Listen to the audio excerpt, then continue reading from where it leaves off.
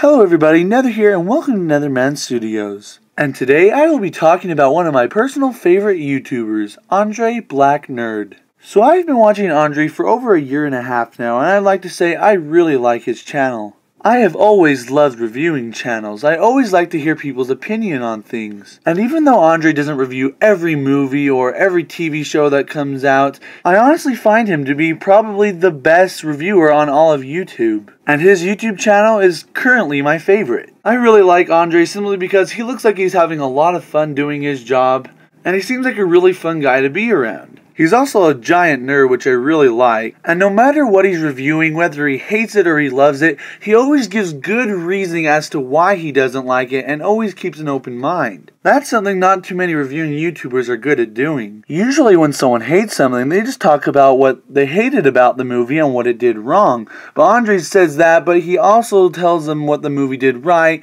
and what he did like about the movie, and that's something that I don't really ever see anyone else do. So in all, Andre Black Nerd is a really good YouTuber that I think a variety of you all could enjoy. And yes, I know he has like 500,000 subscribers, so he definitely doesn't need more, but I think you guys should definitely check him out. If you like his videos, then do subscribe to him because he definitely deserves more subscribers than he already has. Now if we could just get him to review Steven Universe. No?